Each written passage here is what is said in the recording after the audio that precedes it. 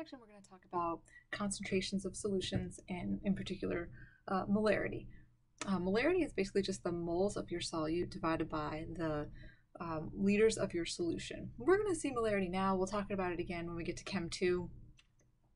And then we'll look at other concentration units in Chem 2 as well. So we're going to start with molarity, moles over liters. I like to think of this as the density of the mole world. Like density was mass over volume. This is like moles over volume. But in particular, that volume is going to be in liters. So moles of your solute per liters of your solution. So it says two solutions can have the same, can contain the same compound, but be mixed in like different proportions. So you can have a different volume of water in there or something. To make a solution, the way you're going to do that is you're going to weigh out a certain mass. You're going to put that in usually like a volumetric flask, fill it up to the line with water, dilute it. You know, that's an aqueous solution. So if you know the moles and you know the liters, you can figure out the molarity. Or if you know the grams of your compound, then you can, if you know grams, you can get to moles using molar mass, and then moles over liters gives you molarity. So if you know any two of these three things, you can find the other one. It's just math. Okay, so let's do a little calculation. Determine the molarity of a 100 ml sample containing 5 moles of phosphoric acid. Okay, so molarity is moles over liters, right? Moles of your solute over liters of solution. Liters. They give me milliliters. So the first thing I want to do is get that into liters. So I'm going to take my 100, there we go, milliliters, 1,000 milliliters in 1 liter. If you can do that in your head, awesome. So you end up with 0.10000 liters. And then molarity is just the moles, the 5.0 moles over 0.1000 liters. It gives me, what, 50 molar? That's ridiculous. That's really concentrated. So this is kind of a bad example, but you get the idea. Moles over liters, boom, there you go. And you can put that in scientific notation if you want to. So more often than not, you're going to start with, you're going to try to figure out, let's see, how many milliliters of a 0.5 molar solution are needed to provide 0.038 moles. So what I was going to say in the other one, usually you're given grams. You can take grams, convert those to moles, and then moles over liters to get your molar concentration. But again, if you are given any of those things, if you're given, right, molarity is moles over liters, right? So if you're given moles and liters, you can find molarity. If you're given molarity and liters, you can find moles. If you're given grams, you can find moles, and then moles over liters, or any combination of those.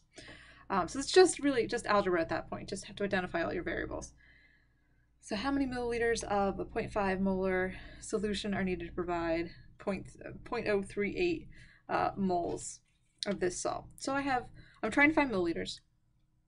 I know that molarity equals moles over liters. So if I can find liters, liters, I can find milliliters. So if I just rearrange this equation really quickly, multiply both sides by liters, and then divide by molar, right, I get liters are just moles over molar. They're just moles over molar. Great, and I have molar and I have moles, so I can do that. I can take 0.038 moles, divide that by the 0.5 molar, which is just moles over liters, right? And then the moles cancel, so I get moles over liters, which just gives me liters, right? So when I work all that out, what do I get?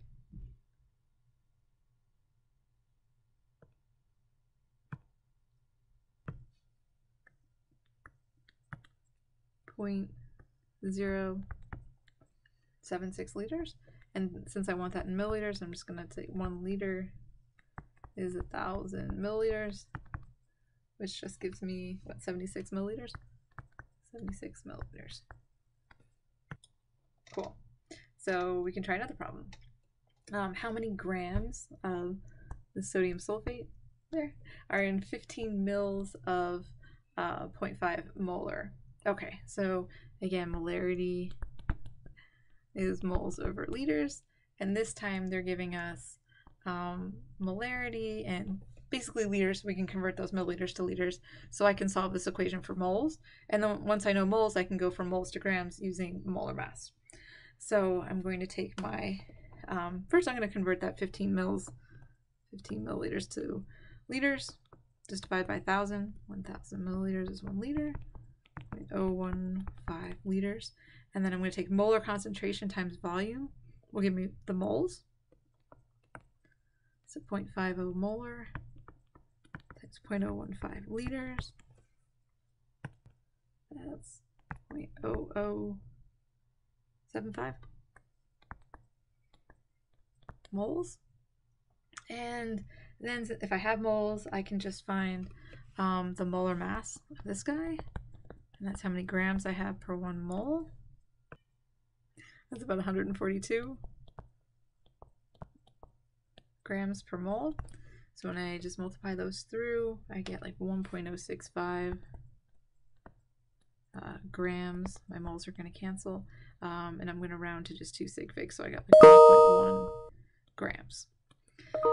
So how many grams of the sodium sulfate are in 15 mils of 0.5 molar sodium sulfate solution? I would just 1.1 grams. So basically, if I wanted to make that solution, I would take 1.1 grams and then dilute that to add that to 15 mils of water, or up to. So the entire solution is 15 mils. All right, I think I already have